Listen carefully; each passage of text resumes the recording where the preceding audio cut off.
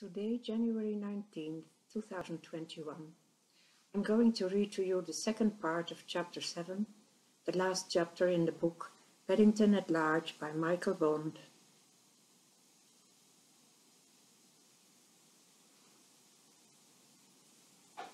This is about a theatre where Paddington is going to make the sounds behind the stage. Christmas time. Several times Father Christmas came through a secret panel in the wall, holding a lighted candle in his hand, and each time he disappeared he was followed after a short interval by Mr. Price, playing the part of a mysterious butler. If Father Christmas was acting strangely, Mr. Price's actions were even more peculiar. Sometimes he came on, waving the secret plans with a triumphant expression on his face, and at other times he looked quite sinister as he shook an empty fist at the audience to the accompaniment of a roll of thunder. Behind the scenes, Paddington was kept very busy. Apart from the thunder, there were the coconut shells that to be banged together whenever anyone approached the castle, not to mention clanking drawbridge noises and creaking sounds each time a door was opened. In fact, there was so much to do it took him all his time to follow the script, let alone watch the action on the stage, and he was quite surprised when he looked up suddenly in the middle of one of his thunder records and found it was the interval. "Very good work, Mr. Brown," said Harold Price as he came off the stage, mopping his brow, and stopped by Paddington's table. "I couldn't have done it better myself. I don't think you missed a single cue." "Thank you very much," said Paddington, looking very pleased with himself as he returned Mr. Price's thumbs up sign with a wave of his paw. Quite a lot of people had come in and gone in the first half. Quite a lot of people had come and gone in the first half of Mr. Price's play, and altogether he wasn't sorry to sit down for a while and rest his paws. In any case, the serfs had to be put in several appearances during the second act, and he was anxious to practice his lines while he had the chance. It was some minutes after he had settled himself underneath the table, with the script and the jar of marmalade, that he noticed an unusual amount of noise going on at the back of the stage. It seemed to have something to do with Harold Price having mislaid his secret plans. Several times his voice rose above the others, saying he couldn't go on without them because a lot of his important lines were written on the back. Paddington scrambled out hurriedly in order to investigate the matter, but by the time he stood up, everything had gone quiet again, and order seemed to have been restored as the curtain went up for the second act.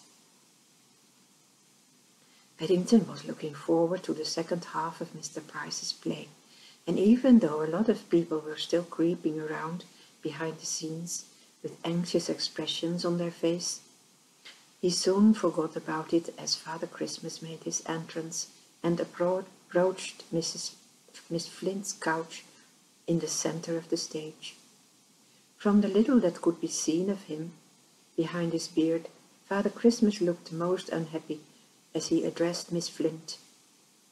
"I had hoped to bring the glad tidings," he cried in ringing tones, "but alas, I'm undone, for I have lost the secret plans." "You've what?" exclaimed Miss Flint, jumping up from her couch in alarm. Miss Flint had spent the interval in her dressing room, and she was as surprised as anyone to learn that the plans really were missing. "What have you done with them?" she hissed. "I don't know," said Father Christmas in a loud whisper. "I think I must have put them down somewhere." "Nice weather we've been having lately," he continued in a loud voice as he played for time.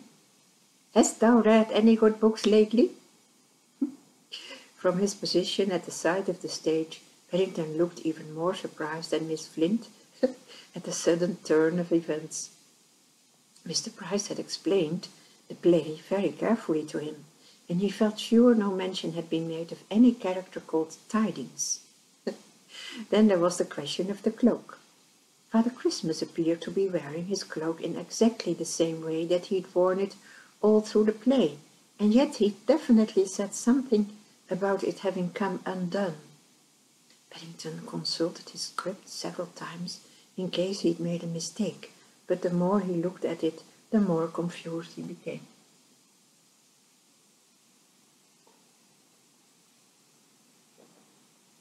It was as he turned round to the desk in order to play one of his thunder records, to be on the safe side, that he received yet another surprise.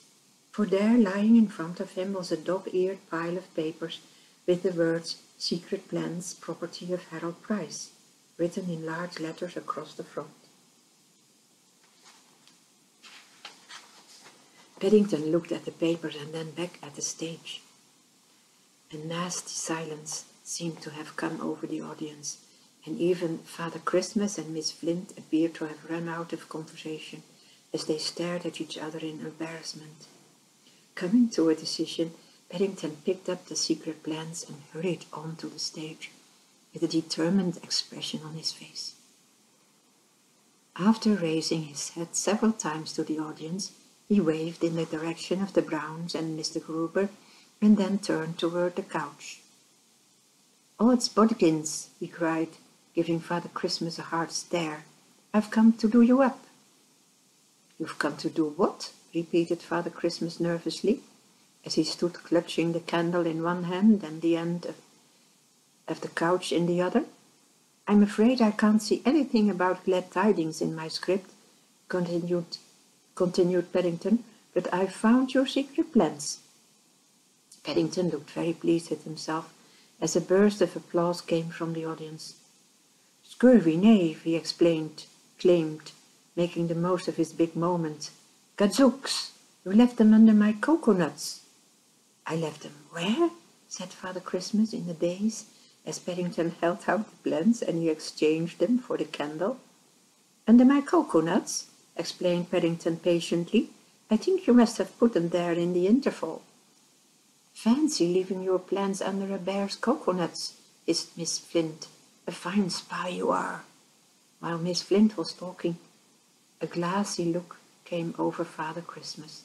So much had gone wrong already that evening, it didn't seem possible anything else could happen, but there was definitely a very odd odor coming from somewhere. "Can you smell something burning?" he asked anxiously. Miss Flint paused. "Good heavens!" she cried, hurriedly taking the candle away from Paddington. "It's your beard, it's on fire." "It's all right, Mr. Christmas, I'm coming," called Paddington as he climbed up onto the couch. "I think I must have held the wick too close by mistake." A gasp of surprise went up from the audience as Paddington took hold of the beard and gave it a tug. "Well, I'm blowed," said a voice near the Browns, as the whiskers came away in Paddington's paws and revealed the perspiring face of Harold Price. "Fancy that! It was the butler all the time, disguised as Father Christmas." "What a clever idea," said a lady in the row behind, "having him unmasked by a bear." "A most unusual twist," agreed her companion. "My play," groaned Harold Price, collapsing into a chair and fanning himself with the secret plans as the curtain came down.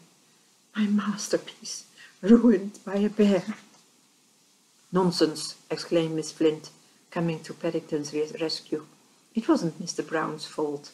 If you hadn't lost the plans in the first place, all this would never have happened. Anyway," she concluded, "the audience seemed to like it. Just listen to them." Mr. Price sat up.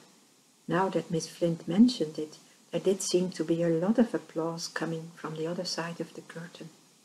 Several people were shouting, "Author!" and someone even appeared to be making a speech. "I feel," said the judge as they joined him on the stage, "we must congratulate Harold Price on his pantomime. It was undoubtedly the funniest play of the week." The funniest, began Mr. Price, but it wasn't meant to be funny. The judge silenced him with a wave of his hand. Not only was it the funniest, but it had the most unusual ending I've seen for many a day. That Surf Bear, he said, as he consulted a piece of paper in his hand, his name doesn't seem to appear on the program. But he played his part magnificently. Remarkable timing. The way he said "lie to your beard," one false move with his paw, and the whole lot might have gone up in flames.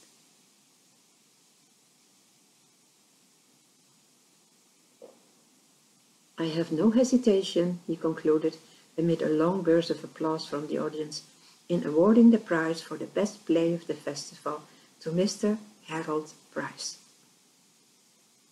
Harold Price looked rather confused as the applause died away, and someone called out, "Speech!"